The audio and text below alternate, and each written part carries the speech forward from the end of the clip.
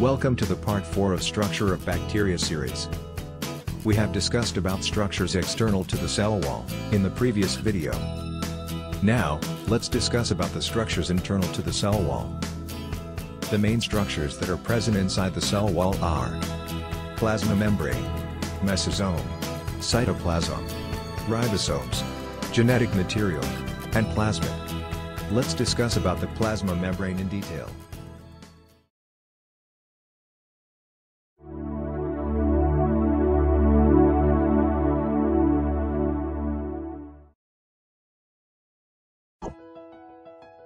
Plasma membrane, also called a cytoplasmic membrane, is present just beneath the cell wall.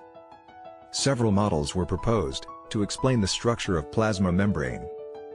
However, the most widely accepted theory is fluid mosaic model, which was proposed by Singer and Nicholson in 1972. According to this model, the plasma membrane is formed by two layers of phospholipids. These two layers are arranged opposite to each other, with slight overlap. The plasma membrane is mainly composed of three components: phospholipids, protein, and cholesterol. The phospholipid molecule is composed of a phosphate group and a lipid. Phospholipid is an asymmetric molecule with a polar end and non-polar ends. The polar end of phospholipid is hydrophilic, and the non-polar end is hydrophobic. The two phospholipid layers are arranged in such a way that the polar ends of phospholipids of each layer are directly exposed to internal and external environments of the cell. The reason for this arrangement is the internal and external environments of the cell are aqueous solutions in many cases.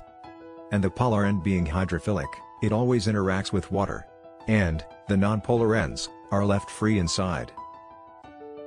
This is the reason why, in the nonpolar solvent, this condition may get reversed. And as a result, the membrane gets damaged. The phospholipid bilayer is integrated with protein molecules, distributed throughout the layer. Some proteins are bound to the external part of the layer. These are called as peripheral proteins. Some proteins are totally merged into the bilayer and are called integral proteins. The integral proteins are so strongly bound that they can only be separated when the membrane is destructed. The peripheral proteins are loosely attached, that they can be relocated their position within the membrane. The cholesterol molecules present in the membrane provide stability to the bilayer. They help the bilayer not to get separated too much in different environment conditions. The main function of plasma membrane is to control the entry and exit of selective biomolecules from the cell, and also protects the cell from its external environment.